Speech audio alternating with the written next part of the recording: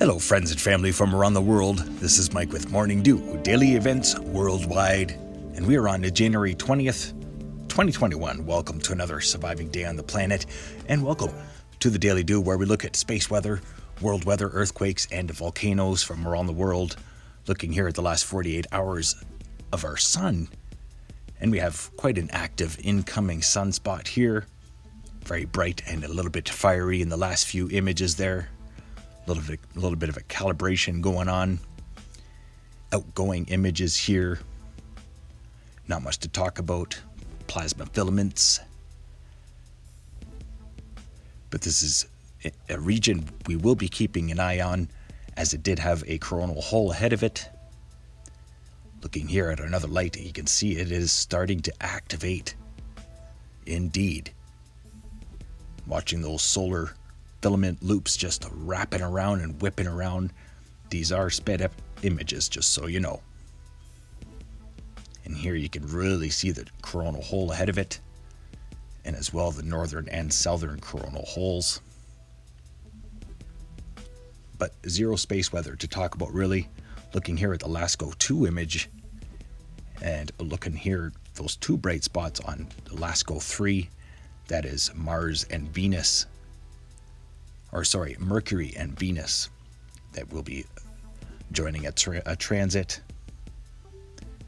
Looking here at LASCO 2, last few images of just today. But there are some images missing, and there's been a lot of them missing recently. Try to compile them all together here soon. Looking here at a real-time solar wind, as we are at a regular wind speed, 350 kilometers per second.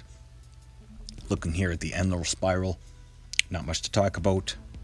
Schumann resonance, which is a power of 9 right now. Still a low frequency. Actually, it's a power of 6, quality of 9. Last 24 hours for earthquakes, looking mainly at the most recent action across South America in Peru, and it started off with a 5.1 in Chinquila, and then right afterwards a 5.3 followed a 4.8 and a 5.5. So very active off the coast of South America, Peru, as well. Argentina seeing some active earthquakes today as well. That is an active volcanic region. Looking here, Dominican Republic, and now Northern Virgin Islands seeing the activity, as well Ecuador with a 4.2. And then across the United States has been active today. Some interesting earthquakes I wanted to point out as well. New Mexico 3.1 there, White City. But this Willowbrook, California 3.5. I don't know if everybody knows that neighborhood, but it is pretty much Long Beach. Compton, Linwood, the Hood was rocking with a 3.5 today. So if you're living in the Hood, get in the comment section and let me know if you felt this 3.5 that may have been shaking some, maybe rattling some pictures on your walls throughout Los Angeles. And there's been many earthquakes. Tune in to the 24-hour live stream for more accurate reporting on the earthquakes in California. I'm just going to boost it up here to the last 3 days for earthquakes, and you can see It has been very active across the west coast and up into Alaska. And if you'd like me to post every day this daily dude, please let me know in the comment section, and majority will rule. If you want me to post these videos every day, they will be up every day. So please let me know in the comment section. Going around the world and very active west ring of fire, as well through the Australian plate into the Philippines, Russia with a 5.5, very deep, 574 kilometer depth.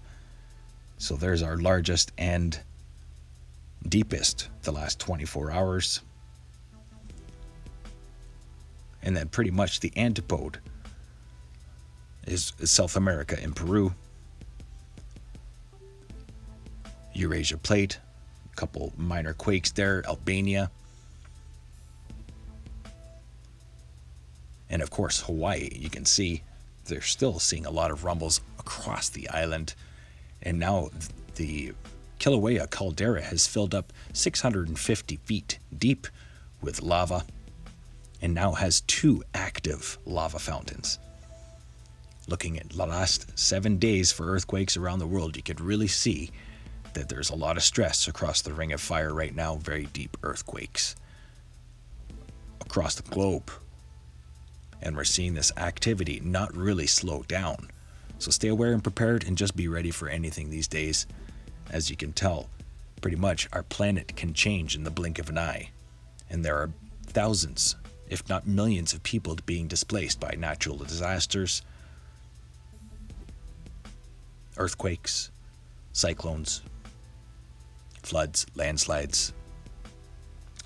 Let's have a look at the volcanoes. Most recent: Sangay in Ecuador, Klachevskoy in Russia, Popo in Mexico, Reventador in Ecuador, Fuego in Guatemala, and then a lot of flood alerts and fire alerts going out there. In between, Sabancaya in Peru, Era in Japan, Merapi, Indonesia, Suwanosejima in Japan, and as well Mount Etna, which has been a pretty viral volcano over the last 24 hours. Massive eruptions there. Looking here at the Pacific Disaster Center, you can see there are flood alerts right across parts of Malaysia, Indonesia, West Java.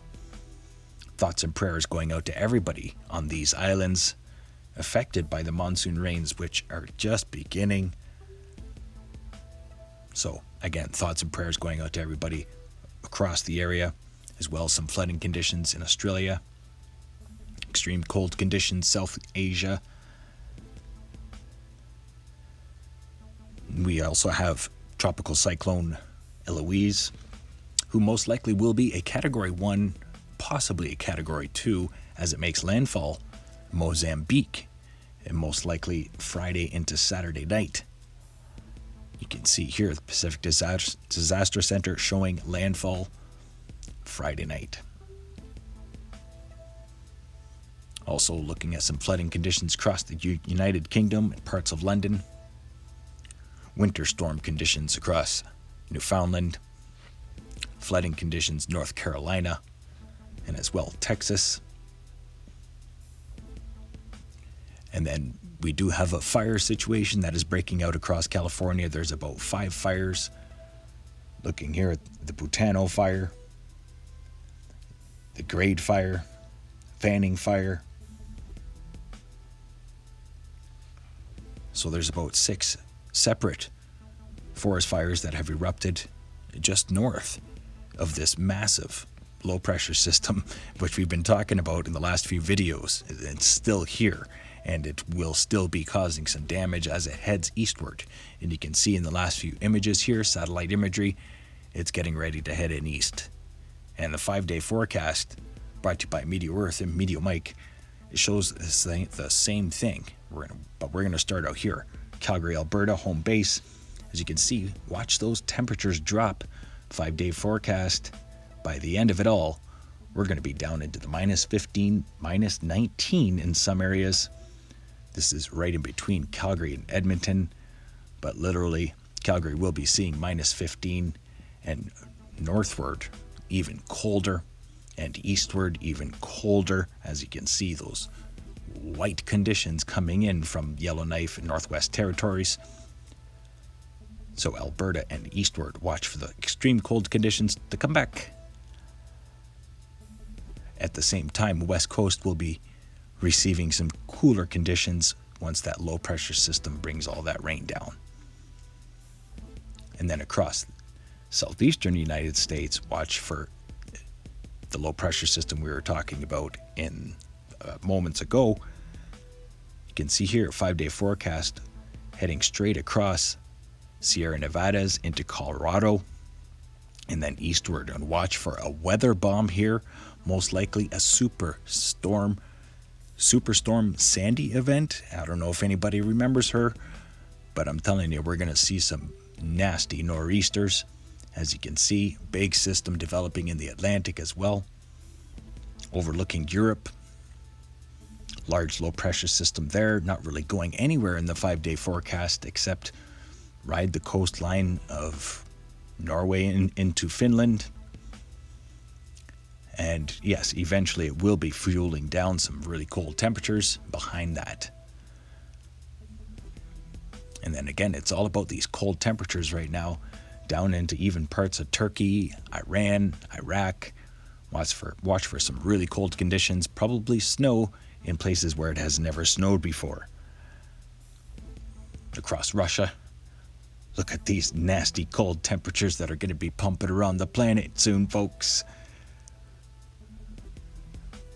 Overlooking the Pacific Ocean, watch for this nasty low pressure system to affect just the shorelines of Japan. But that will be a talker in the long-range forecast as it heads eastward into the Alaskan Peninsula. You can see all these low-pressure systems just keep getting locked and loaded, and just gaining strength. And look at the size of this low-pressure system that will be affecting Kamchatka and parts of eastern Russia in the long-range forecast, as well as Alaska. That's how big it is. So yes, long-range, watch for rain along the coastline of BC. Until then, you're going to have some dry conditions and seasonably warm. Across South America, daily evaporation rains heavier towards the regular culprits: Panama, Bolivia, Colombia.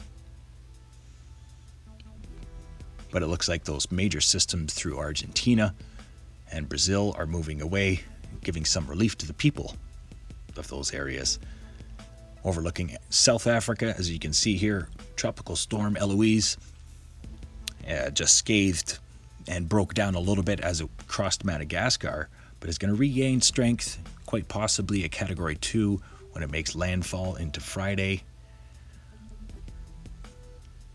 Overlooking Australia, downgraded tropical storm will be moving in parts of northwestern Australia. And then watch as that low pressure system just keeps bringing rain straight down the continent. And then watch for heavy rains as well here through Fiji, New Caledonia, and westward. Could have some pretty extreme weather with these large supercells that will be forming.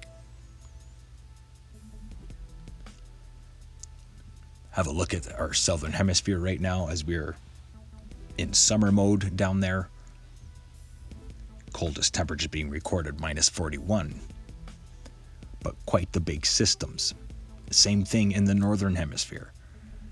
But coldest temperatures being recorded -58 in the long range forecast. And 3, count them, 1, 2, and 3 very large low pressure systems. Stay aware and prepared, stay young and have fun, and get your morning dew. Bye-bye now. If you enjoyed today's video, please hit that like button, subscribe, share with your friends and family from across the world.